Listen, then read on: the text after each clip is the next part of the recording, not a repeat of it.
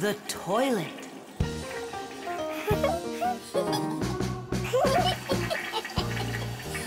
Hey, Thomas, you're not allowed to drink water from the toilet. I'm not drinking it. Then what, washing up? In the toilet? Come on now. Then what are you staring at inside of there? Well, I think that the toilet's broken. The water just won't stop running. Yeah, so? What do you mean, so? We gotta conserve water. Simka, you're the one that taught me that. You're right, Thomas. It's important not to waste water. But the problem in this toilet isn't where you were looking. Then where? Here in the tank, not the bowl. Almost all toilets have tanks that are used for storing water. This water is flushed into the bowl when needed. Water flows into the tank through a water valve that has a float attached to it. As the water level in the tank rises, so does the float. And when there's enough water in the tank, the float closes off the valve and the water stops. But if the float happens to break, the water will keep running through the overflow tube into the bowl. We'll be back soon. Look at this. I can't believe how beautiful it is. Ha! I see what's wrong here. This float that we're standing on, it got disconnected for some reason. That's why the water keeps pouring out. I see. And it's going down that tube into the bowl. Well, what's the problem? It's the float. It got disconnected. Can you get it back on? Nope, sorry. Without Papus, we can't fix it. We'll get Papus. And you, Thomas, you'll guard the door. Yeah, or someone could come and flush the toilet while we're working in the tank. And we'll get flushed away. To where? Straight into the sewer. And then it's bye-bye, Thomas, forever. The sewage system is a huge network of pipes that run underground. This is where the dirty water from sinks and the waste from toilets is sent. The sewage pipes then carry this dirty water to sewage treatment plants, where the water is cleaned before it is dumped into a river or the sea. Before the first sewage systems were invented, people would just dump their waste right out their windows onto the streets. Oh, the smell in the cities was just awful. Even the first sewage systems didn't put a stop to this terrible smell. This smelly problem wasn't solved until the invention of the modern toilet. At the bottom of the toilet is a bent pipe called the siphon that's filled with water that keeps the smell from getting back into the house. Don't ask me why, but no one goes through that door. It's a secret, Chusaka. Thomas, ready to eat? Not now, Mom. Not even a cookie? All right. Here's what I need you to do. You guard the door so no one flushes the toilet. And that goes for you, too. Oh, it's terrible how much water's getting wasted. It's a good thing you noticed it. It was Thomas who spotted it. Well, let's get to work. When your TV has broken, when your cell phone has broke, your laptop barely working, the candles had a stroke. Don't ask us where we're going, for it's known far and wide that any kind of problem is clearer from inside. 1, 2, 3, inside will be all day and night. We fix things right. Papus, wait.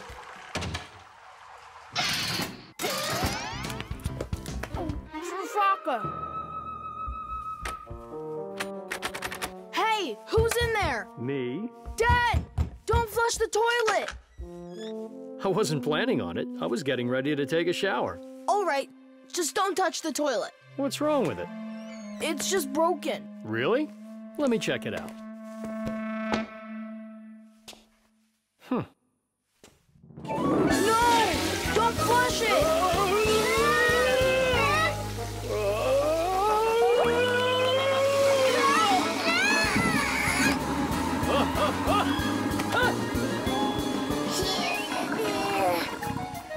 I told you not to flush it!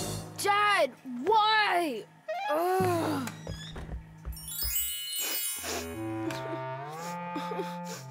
Why are you crying? We fixed it. You're here! I thought that you got flushed down into the sewer! We almost did, but Nolik saved us, both me and Papus. I'm Thomas.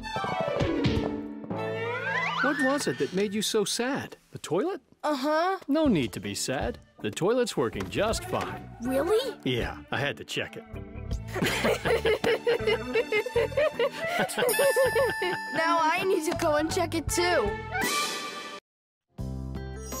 The star. And so, this is our solar system, and it consists of... Friends, you're not going to believe it. I found... I discovered an unknown star. That is superb, colleague. Yeah, and today, journalists will visit the laboratory for an interview. Who's going to be interviewed? If you weren't late, you'd know that. I had to do my hair. They're here. Everyone hide.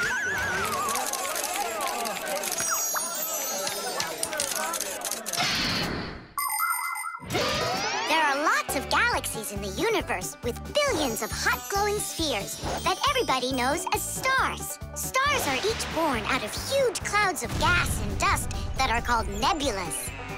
We see stars in the sky as tiny dots, but that's only because they are very, very far away. The closest star to our planet is the sun. Even though the sun isn't the hugest star, it still gives us the heat and light we need to live. Professor Eugenius is a celebrity now, on a global scale. Yeah. Hey, did you see? Verda also got on the cover. No joke. Where? And I think we look pretty good together. So, who wants my autograph? We'll have to wait till after school. It's time to go. Hey, aren't you going? Not right now. My colleague and I have more important business. What colleague? The professor. Both of us have become celebrities. Verda, you got on that cover totally by accident. Somebody's jealous. Well, we've got our new star. Now, what should I name it? Colleague, Huh? why don't you name the new star Verda? After all, it does sound pretty. Verda. Like a vertex whirling around. That's a great idea. It's a shame you didn't get my autograph, because that new star now has my name, Verda. And now an elaborate celebration needs to be thrown in my honor. I mean mine and the professor's, of course. What celebration you talking about? With a red carpet and flowers. Why are you just standing there? Make it happen. The poor girl thinks she's a star. Absolutely. So what can we do about it? With lunatics, it's better not to argue. That's what I read. Then let's play your silly game.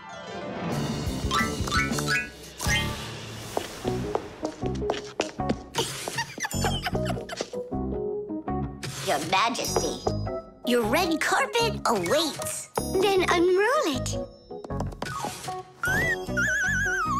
And the flowers? Am I supposed to do everything myself? Of course not. Here, Your Highness, your crown. All right, now we're talking. I am a star. She's totally lost it. He's coming. Finally, my dream is reality. Hey! My little Fixie friends, it's you here. I'm so honored you gathered here to congratulate me today.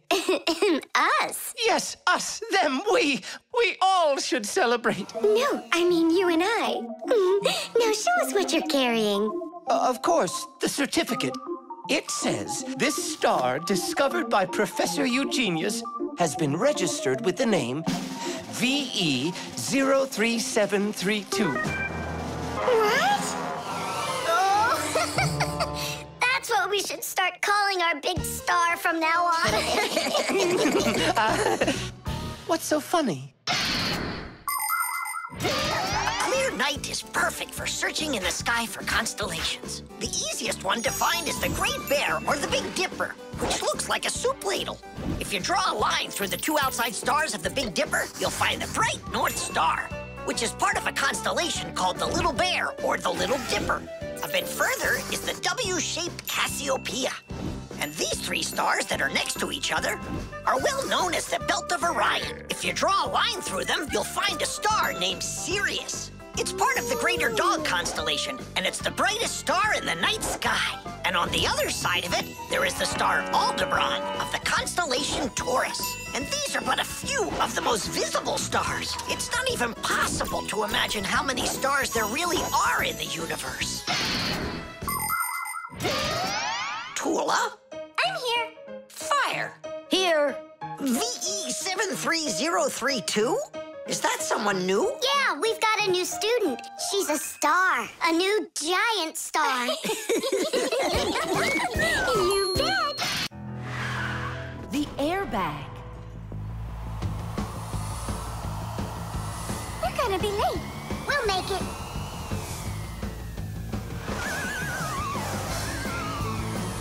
Whoa! Oh, wow. Hey, slow down there.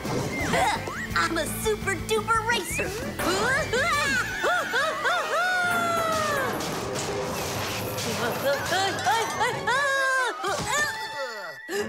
Well, Fire. Again, risking your life. And super racers like me can always count on luck. You know, Fire, counting on good luck is stupid. It would be better if you would keep your mind on safety. Actually, today, Professor Eugenius has something really special to show us. He's going to be testing an airbag. What's that? Ditch it. Explain it. Everybody riding in a car has to wear their seatbelt, because if the car has to stop quickly, the belt will hold the person back. But there are times when even seatbelts don't give enough protection, like when a fast-moving car crashes into something. When that happens, the driver and passengers can be protected by an airbag. You can't see them when they're folded up because they're hidden, but if the car is in a crash, the airbags blow up very quickly, and the person bumps into the bag instead of banging into the steering wheel or flying through the windshield.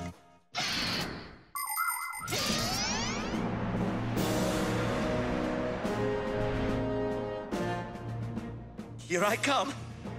And once again, when something dangerous must be tested, Professor Eugenius tests it on himself. But Grandpus, aren't you scared that it won't blow up with air? Don't worry about the air. A 3 and a 2 and a 1.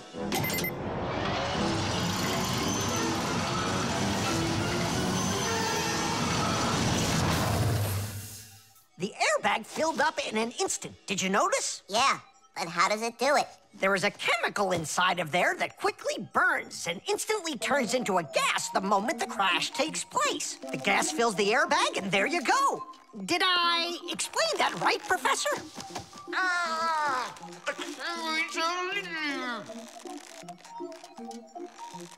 We've got to get him out. Stop! We'd better call for help.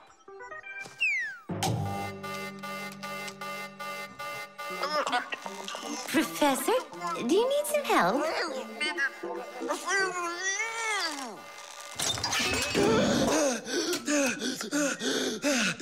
Thank you, Elisa. Sorry to take you from your work. You're free to go. Professor, how did you manage to press the button from way over there? I managed to hit it on the fly. You are just astounding.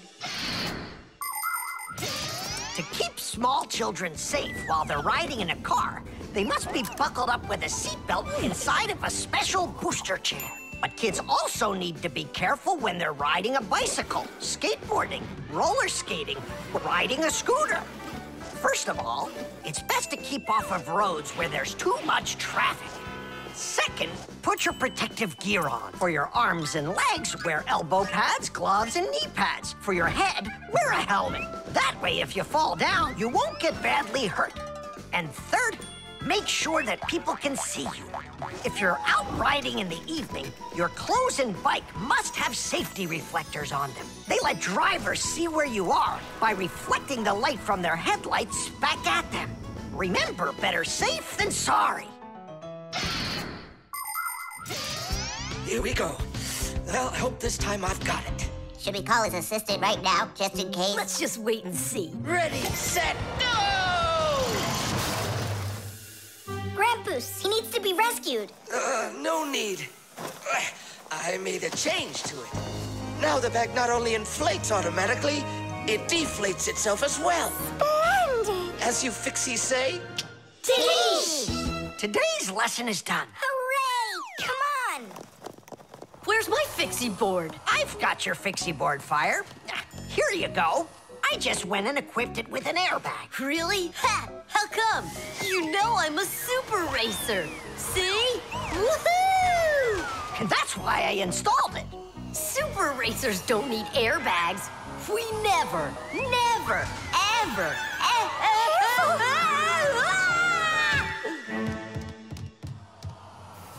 Oh, wow! Is that airbag cool or what? It's a very original design you used there.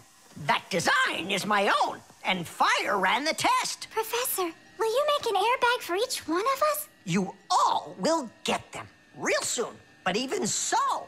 Caution and care make accidents rare. The piggy bank. Mwah. Tom Thomas, why are you throwing away your money? That's not what I'm doing. I'm storing it. This is a piggy bank. Oh, here's another coin. I don't like its snout. That's one very suspicious-looking pig. Are you positive your money's safe with her? Don't worry. Whatever I put into my bank here is not getting back out. This piggy bank won't give up a cent. You greedy piggy! Come on, Nolik. Simka must have taught you about how banks work. Humans came up with the idea of piggy banks because they wanted a good place to save their coins. For storing lots of money, people use a safe, a large metal box with a very strong lock. Now that kind of piggy bank's almost impossible to break open. The biggest safes are in banks. Banks use them to store their customers' money and other valuables. There are even safes in banks that are whole rooms. You'd need an awful lot of change to fill up one of these piggy banks. So why are you saving up all this money? For roller skates. How much more do you need to save? I don't know. I can't see if there's enough in there. Then just go and open it. But there's no way to do that. The only way is to smash it real hard. So smash it. Nyeh, forget it. I have nothing to put my money into. But what if there's already enough for roller skates? And what if there's not? All right, then I guess I'll count your money for you.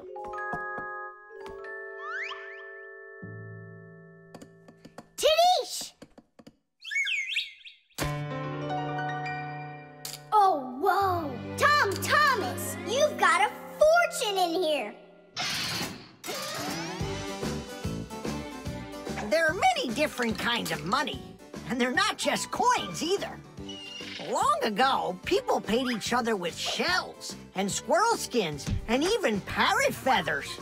And of course, metal coins are more convenient than any of those things. And paper money is even more convenient than coins. One piece of paper can be worth as much as 100 coins, or even 1,000. All that needs to be done is to print more zeros on it, and that's all. Today, humans can pay for almost anything without paper money or coins whatsoever. If you have enough money in the bank, you can just walk into a store, give the cashier your bank card, and take your purchase home with you without handing over any money. The bank knows how much money you spend, and they pay the store for you later. It's so convenient. So, will you count them? Here we go. 1 coin and 2 coins. Wait, Nolik, what 1 coin, 2 coins? What are you counting? You have to add together all of the different numbers. Huh. You should have told me that before. I never learned how to. Yeah, that's what I figured. Come on out. Hut! Hut! Hut! What can I do? What if you try stacking the coins so they're like stairs? That's what I'm already doing. Why don't you try tilting the piggy bank over? Hang on. Stop! I'm getting buried! Put it back the way it was before! This is worse! Just put the pig down! Nolik, hang in there, please. I'll get some thread and lower it down to you. I can't get a hold of it. It's too far away. Hey, Tom Thomas, smash the piggy bank. What? Just smash your piggy bank. but I like it. And what, you don't like me? Of course I like you. Well, who do you like more?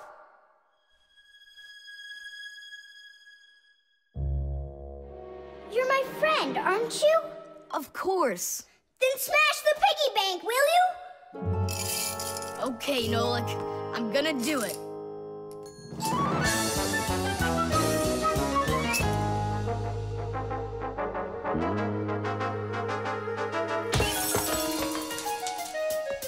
Nolik, are you okay? I'm okay. Thank you, Tom Thomas. Thank you, my friend. No problem. At least now you can count up how much money you have. Nah, there's no reason to do it. There's no way it's enough for roller skates. You sure? What a shame. But now you've got all of this money here to buy a piggy bank that's totally brand new. The crowbar. Everything's fine here, too. I wish something would break for a change. It's already been a week and nothing's broken in here. Stop worrying. Everything breaks at some point. Well, nothing seems to ever break inside of this house. That's because we take such good care of it. No, Masya, it's boring with no real work to do. We should move somewhere else. When Fixies graduate from school, they must choose the place where they want to work. Some will work at factories, and some on ships, and some in theaters, and some in hospitals, too. Fixies are needed everywhere. Now, Fixie families with children like to choose places that are a bit quieter. Usually, they'll settle inside of people's houses. It's not too noisy there, like in a factory, but there's still plenty of work to do. They need to check on appliances like computers, vacuum cleaners, telephones, irons, and washing machines. And Fixies always try their best. They just love being busy with work. And so if there's nothing broken in the house, Fixie families will move to a new place where there's much more work to be done. Nolik, did you hear that? I don't want to move anywhere. But think about the kids, dear. They've got their school and friends here. Do you like this friend of theirs? A human kid playing with Fixie kids. You know as well as I that it's just not right. All right, then. If nothing's broken down before the end of the day, that's all. We gotta move. Oh, no, I can't. Tom Thomas comes home the day after tomorrow, and we'd be gone by then. Pull yourself together. And I won't see him anymore at all? Nolik, I have an idea. What idea? If something happens to break down before the end of the day, then we're not moving. But what if nothing breaks? Calm down. We're gonna make sure of it. Simka, you're a genius. But how can we make sure of it? We're going to use a crowbar. A crowbar is powerful and simple. It's nothing more than a heavy metal bar with either sharp or flat ends. It can be very helpful for breaking through concrete or ice. It can also be used as a lever to root out a tree stump or move a boulder. If one end of the bar has a claw cut into it, then it's good for pulling out nails. Yes, sometimes the simplest tools are the most powerful ones. Do we have that tool? We've got our pack-a-mat, and it's got everything. Yay! In gadgets and devices, our work will never end. Appliances are fickle, they need a loyal friend. At morning, noon, and midnight of every single day. When there is an emergency, you know we're on our way. 1, 2, 3. Inside we'll be to fix what's wrong, till it runs strong. 1, 2, 3. Inside we'll be all day and night. We fix things right. How about you let me try? Go on. Nolik! What are you thinking? I'm doing like you were doing. No, you're not. Now I'm confused. First off, whatever you break's gotta look like it broke all by itself. Oh, I gotcha. And second, you gotta break it in some way that can be fixed later. Did someone say something needs fixing? Or am I hearing things? Papus, we just found out that the television's broken down. Are you sure? Yeah, and one of the keys on the keyboard is stuck. For real? For real, and the clock's not running either. Oh ho! Marcia, our life is getting back on the right track. Should we fix them? Yeah, what else? We are the Fixies. We live to keep on working, and work for us is fun. So we'll just keep on working, 'cause our work's never done. And deep inside of gadgets, if you look when it's dark, you might just see us race around like multicolored sparks. 1, 2, 3, Denise! Inside we'll be Denise! To fix what's wrong, Denise! Till it runs strong. 1, 2, 3, Denise! Inside we'll be Denise! All day and night, Denise! We fix things right. Denise! Oh, that was a lot to do. You'd almost think that somebody broke it on purpose. Well, we didn't do it. It broke by itself. Yeah, this apartment still needs a lot of work. We shouldn't move anywhere. I like it here. So do I. It's the best. See, we don't need to go anywhere. The pen. Not here either. Thomas, are you looking for me? Huh? No, for a red pen. I need it right now. What do you need it for? Here, look what my teacher wrote in my assignment book. Bad behavior during the lesson, fidgeting, and talking. What are you gonna do with the red pen? Your teacher left something out? I thought maybe, I could fix it a bit. I hope I find that pen.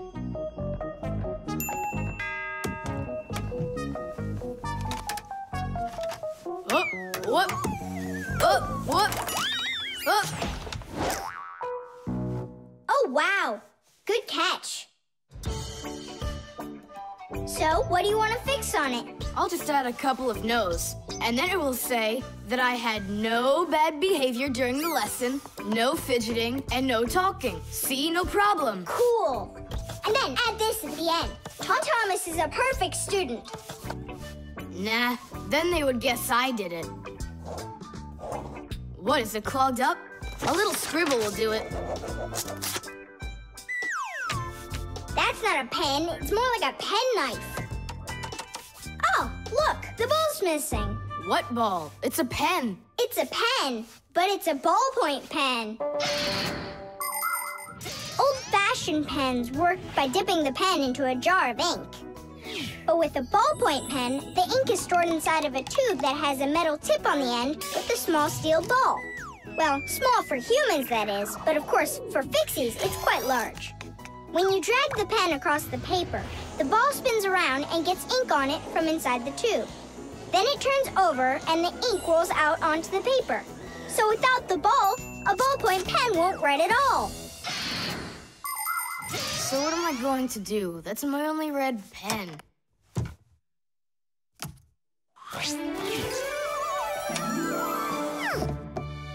Hi, everybody. Why do you look so sad? We lost the ball from the tip of this pen. Where? It's here somewhere. Then you're in luck, boys. In the pack-a-mat, there's a metal detector. You can use it to find different kinds of metal objects.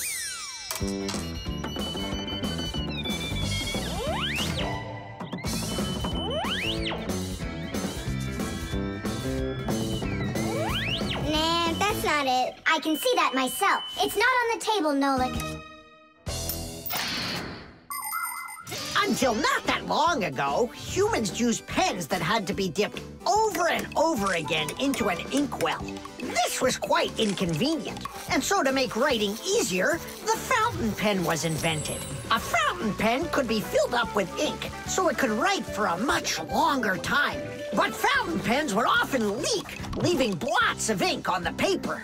This problem was solved with the invention of the ballpoint pen.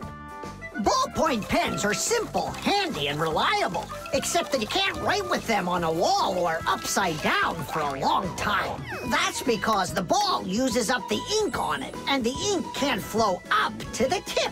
But even this problem has been solved. There are now special ballpoint pens that can be used by astronauts floating in space.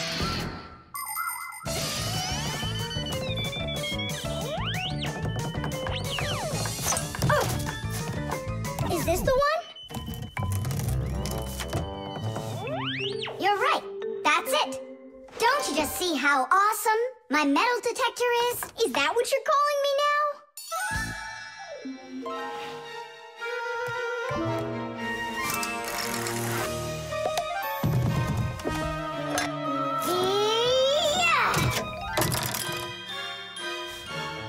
Tom Thomas, help us.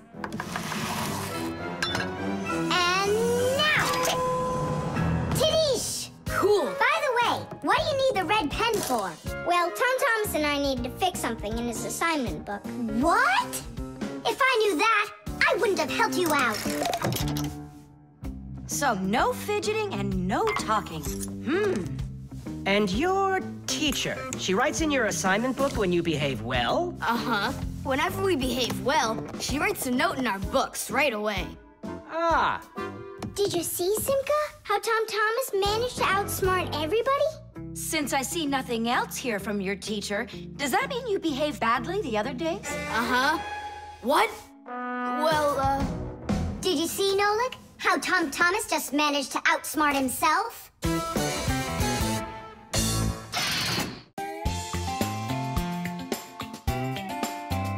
But if you meet a Fixie, please don't let their secret out. But if you meet a Fixie, please don't let their secret out.